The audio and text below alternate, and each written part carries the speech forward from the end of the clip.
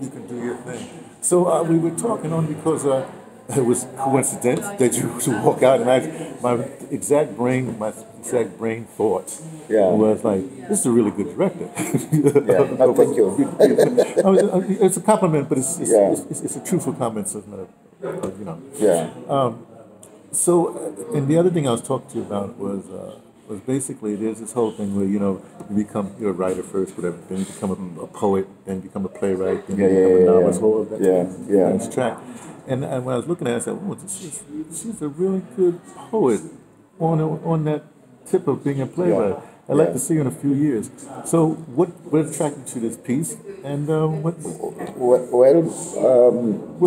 anything I said is right, wrong, or whatever. Yeah. Listen, Sibongakonke is a first-time playwright, and she won a national playwright that is done by Heineken Beverages and National Arts Festival. So there's a competition nationally, and then she won that competition as her first play. Were there a lot of people? There were more than 500 people that applied. Thereafter, of course, the Heineken Beverages and NEF, Heineken Beverages gives money to produce it.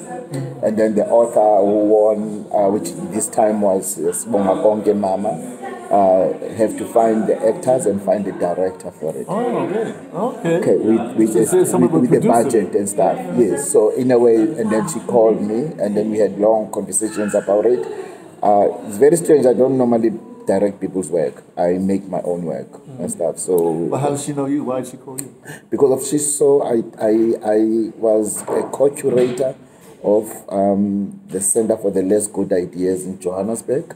And she saw, I co-curated season 9. She saw that. She saw my work, and she was very attracted to my work. Oh, so she's in Joburg? She's based in Joburg. I'm in Cape Town, but the work that I was doing was in Joburg. The center is based in Johannesburg, in Maboneng. And then coincidentally, we met again into this dinner that my friend made, the dinner in Johannesburg, because I was in Johannesburg. He thought that they would call a couple of people, and this was one of those people. And then he called me early this year in Jan, said that, listen, I don't know if you will want to direct this play. I know you don't direct people's work, but can you please read the script and maybe suggest a director for me? And then I read the script, and at that time I was doing my production called the Sermon, which is the spear of the herb. Which is quite a huge choral work. Huge choral work, meaning how many people? 15 people. Okay. 15 people. And choral work, it means that there are a lot of chorus into it. Hence, there's a sermon at the end of the title, the sermon.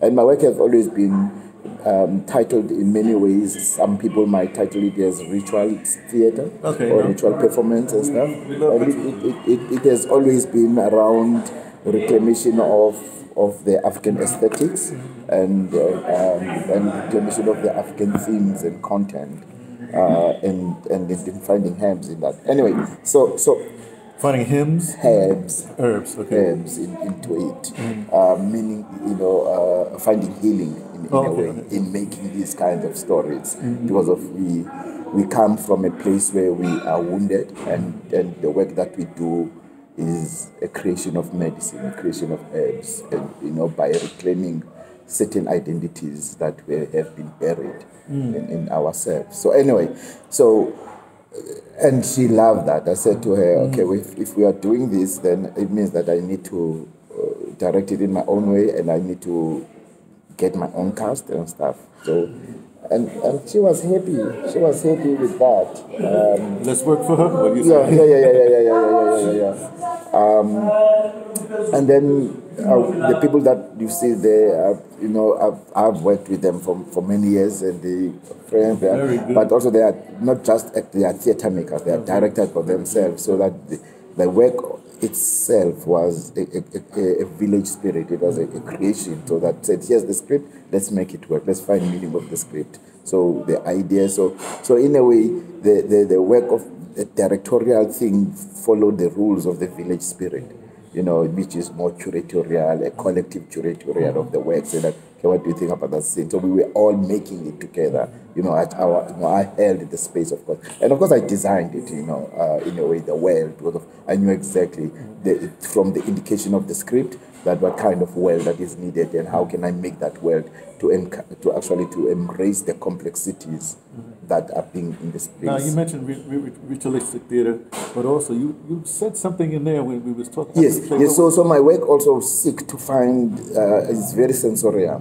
Sensorial. Yeah. So in a way, it seeks to find sounds, not only in the text, but sounds, the breathing, sounds in objects, sounds in the atmosphere that makes and tells stories that the text cannot tell.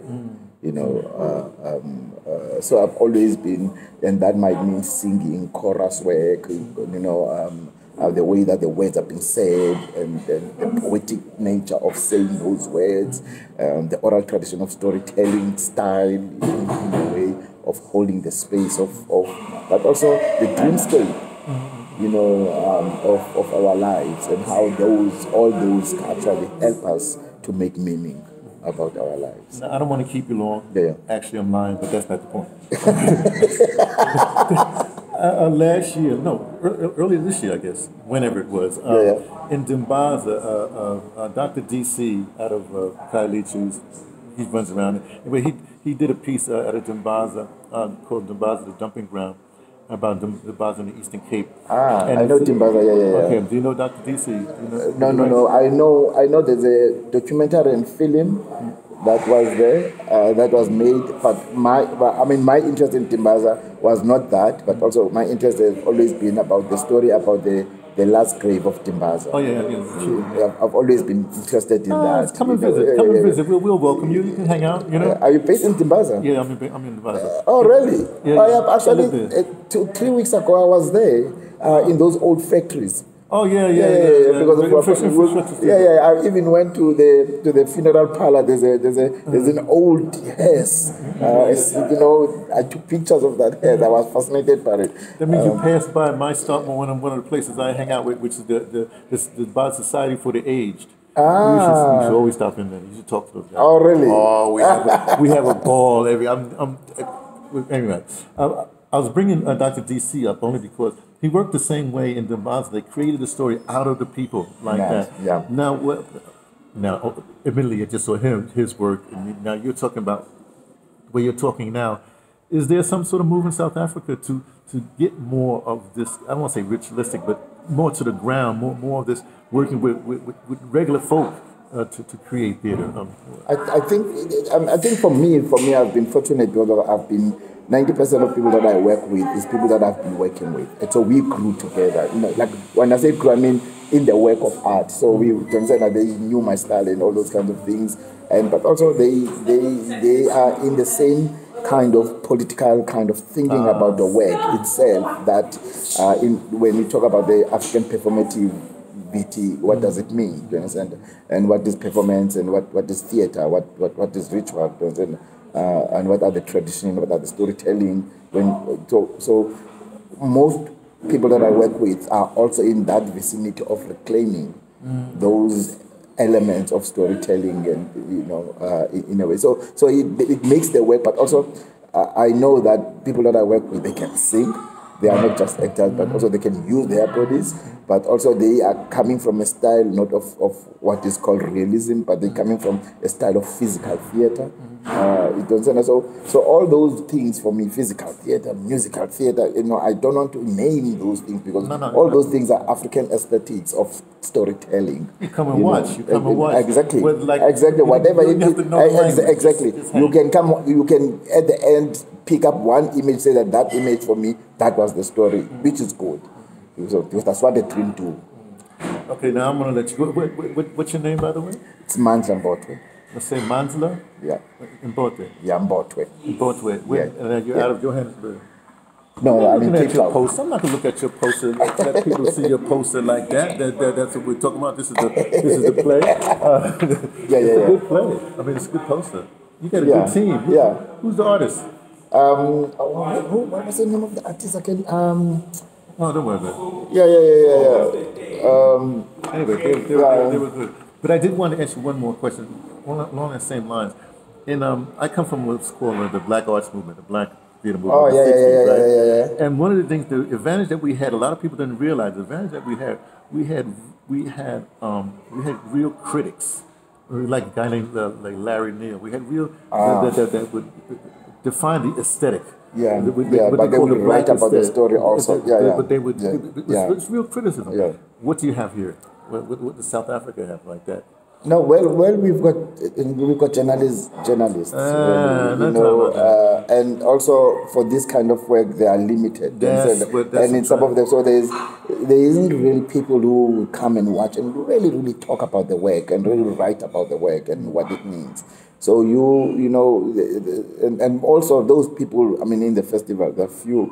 In the festival, most of them are still students. Who get deployed, they go and write, and so I, it's rare, in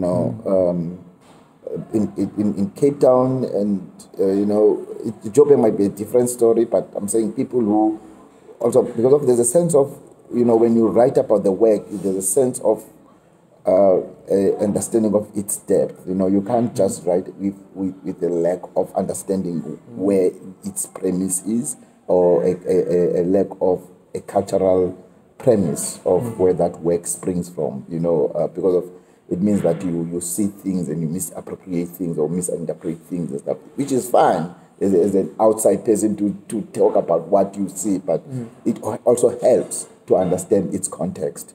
To be really critical about it, or else you naively critique something, without any basis of knowledge and depth knowledge. So your critical writing, anyway, does not take the conversation forward.